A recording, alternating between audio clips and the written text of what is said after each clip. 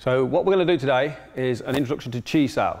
Now, I've developed a thing for my school which I call 13 basic techniques.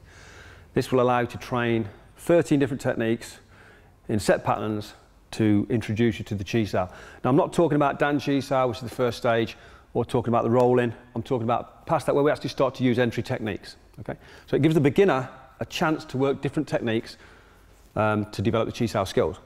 So from the roll-in, the first two that we're going to use involve the Bong Sao. Okay? If you don't know what Bong Sao is basically this position in Wing Chun. Okay? So we're going to use the Bong Sao. Now, so from here, my first technique is going to be to come over the top of my own hand here, to take this hand into a lap Sao position and then strike out. This is the first technique. So this is number one.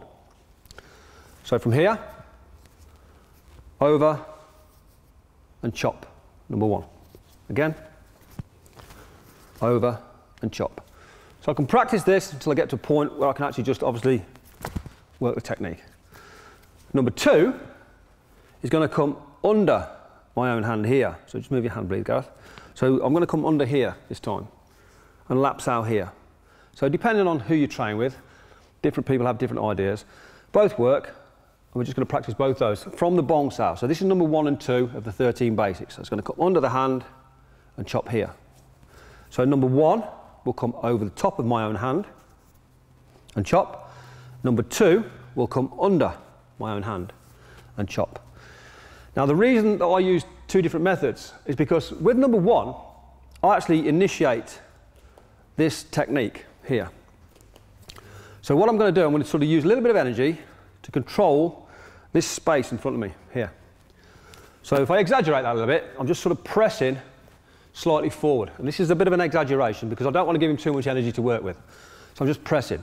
What that allows me to do is to open up this space for my hand to feed through and take Gareth's hand. If, however, Gareth is pressing into my Bong Sao, then it's closing this space down. That limits me to get my hand up and through. So what I will do, as he's pressing through, I'll use this space here and come underneath and take the hand. So number 1 and 2 of the basic 13 basic entry techniques. 1 is over the top, which I initiate. Number 2 is underneath, in which I react to. Okay. So basically I push and take, Gareth pushes, I take. Number 1 and 2.